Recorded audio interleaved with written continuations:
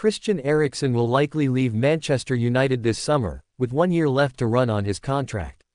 It was inevitable that the international break would throw up some questions about his future.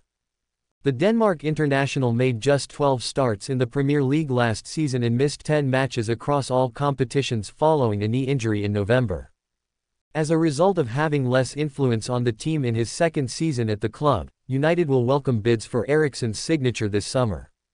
The prospect of playing in Saudi Arabia appeals to certain players, but not Eriksen, who has stressed he is not interested in moving his career to the Saudi Pro League unlike other Premier League players in the last few years, especially the ones happy to dance for the Saudi carrot. Eriksen says, "No, to Saudi Pro League switch.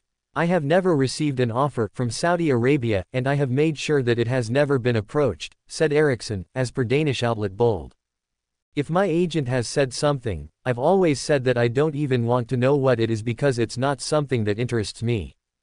Eriksen was asked if he saw it happening in the future, to which he responded, "No. I can see that it can be difficult to say no, and we have also talked about that before, also for the club. I understand that it can be really difficult to say not if you see how much money is involved, but I just try to avoid it completely so that I don't get to know how much it could be. I'm not going there." I can't help but admire Eriksen's stance.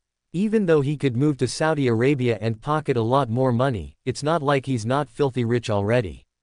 It sounds like he'd prefer to end his career in Denmark. Alright guys, thanks for watching. Please subscribe for the latest Man United news updates.